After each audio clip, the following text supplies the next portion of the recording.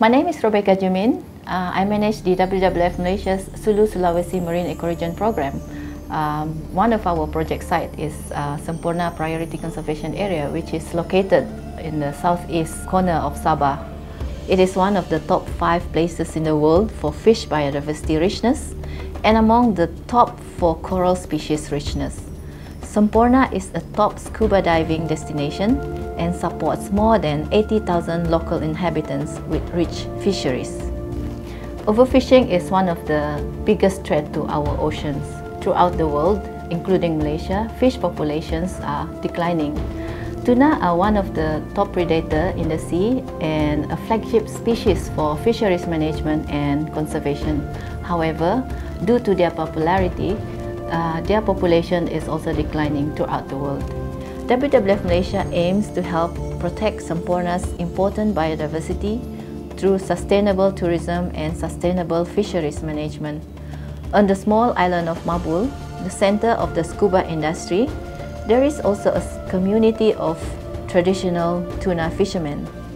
We feel that these fishermen have the potential to easily transform their practices into a fully sustainable fishery.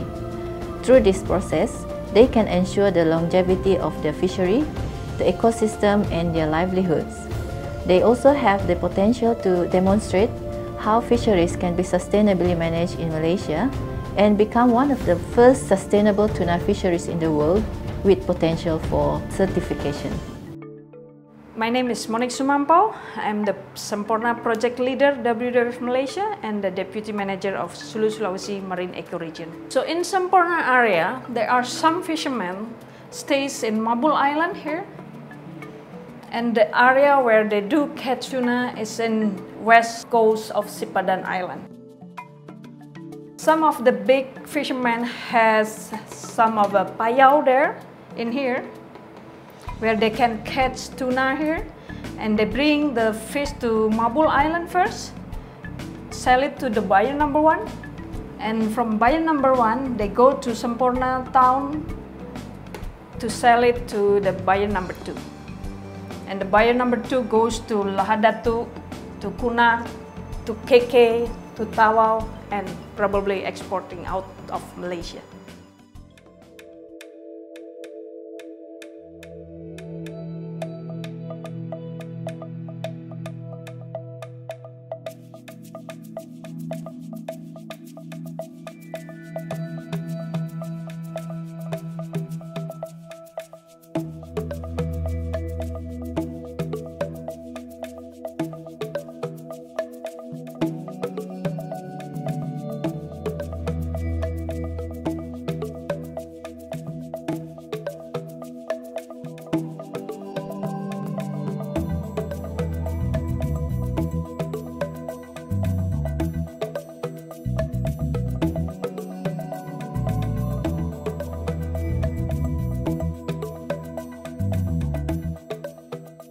As we can see that at the back is the Sipadan Island.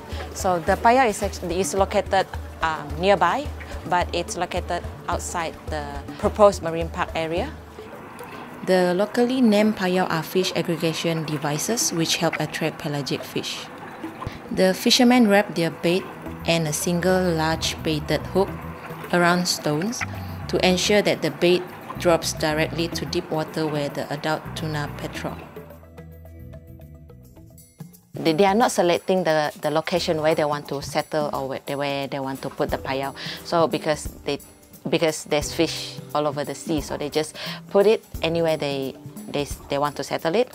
And underneath that payao, they have a palm leaf, which they call it habong. So they put it habong because this habong will attract the small fish to come to that area, and then the bigger fish will come and to eat the small fish. So after they settle the payao on the sea with everything complete, so for the recent one that they have installed for about 18 payaos, within 8 days they managed to harvest roughly 16 tons of tuna. back to the 70s when Pachi is still doing a fishing activity. They used to use a smaller boat, which is as small as like a palm boat, and to do this tuna fishing. So that boat can fit for 3 fishermen at one time, and the most they can harvest is almost 60 tails of fish. There are 6 fishermen on the Jongkong now, and they have been on the sea for 3 nights already, and their caught is about 20 tails of fish, and roughly about 10 tails are the albacore, and the rest of the 10 are the tuna, the yellowfin tuna.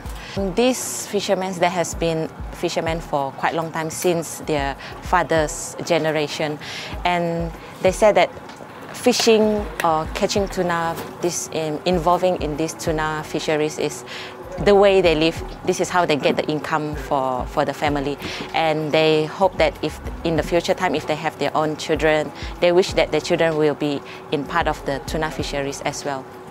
Because other than that, they feel that this is what they can do, and if they have another choice to do something else, they still prefer to do this tuna fisheries.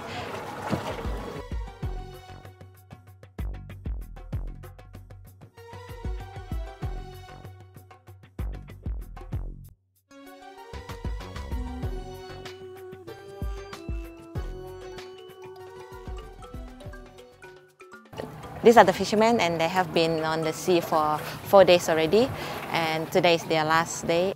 They have a total catch of about 400 kilos, and it's about, estimate about 30 tails of fish.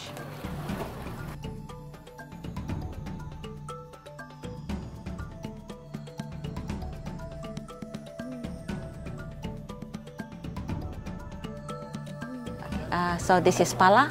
So he used to be a fisherman back in 2009, and now he is one of the buyers in Mabul that buying the tuna fish from the fishermen. So in terms of the quantity of the catch of tuna fish, comparing when he was still a fisherman and now becoming a buyer, there is an increase of quantity.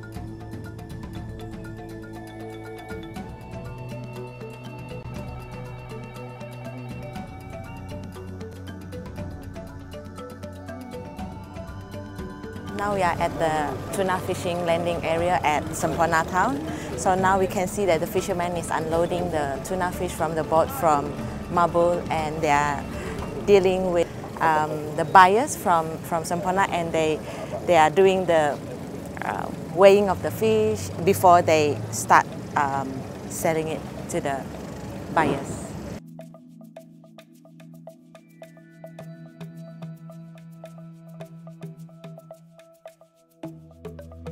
Tidak sama mestinya hari-hari. Biasanya macam pacik ini ada jaga orang juga kan, dalam mungkin 10 orang, bot-bot speedboat yang kecil. Saja stok ikan itu dalam 2 hari, 3 hari. Lepas itu dalam 3 hari memang kita sudah tahulah barang tidak boleh disimpan hingga 4 hari. So dia punya kualiti akan turun, akan berubah wajah. Jadi sampai di custom, tengok warna lain dia bilang ini reject. Ya, tidak mau sudah. Dia punya nilai ataupun harga memang jatuh teruk lah. Gitu. Kalau kita gunakan pukat, mungkin 10 tahun akan datang, 15 tahun, dia akan berlaku kekurangan ikan. Seperti mana yang kita tahu, selama 30 tahun kami menjadi nelayan, kita menggunakan kaedah mancing pakai tangan. Itu tiada kesan apa-apa. Bermakna ikan itu dari masa ke masa ada peningkatan. Dia selalu membanyak di payau. Jadi kalau kita menggunakan pukat, saya rasa ini memang patut dikurangkan lah. According to Pachi Abu, the differences between sizes and the quantity since he started 20 years ago, there's not much different in terms of sizes, but the catches in terms of sizes is actually depending on the season. So usually starting month of December until February, there's more bigger fishes like the yellowfin tuna as well as the albacore. But for smaller tuna like the skipjack, it's actually caught all year through. according to Pakcik Abu, he will think that the catches in future time will be more because of the increase of number of payau. Because the more the payau settle on the sea, the more fishes that they will get. With the increase of the number of payau and also the method that the fishermen using to catch a fish by using the hook and line will definitely help the stock, the tuna fish stock in the sea for future time. So they will get more fishes. The fish that Pakcik Abu bought from the Mabul buyers will be sent to KK, Lahadatu, Sandakan, and as well as Tawau. But for those tuna that weigh more than 20 kilos will be exported out to Philippines. We selected Mabul because it's got characteristics that we believe we could develop a successful model on how to transform fisheries from an unsustainable one to a very sustainable one on a long term. Because first of all, it is a small-scale artisanal fisheries. We are talking here of about 200 boats and maybe about 400 to 600 fishermen. They are using a very sustainable fishing technique, which is the hand line. They are catching the very big ones and avoiding the small ones, and with very little bycatch.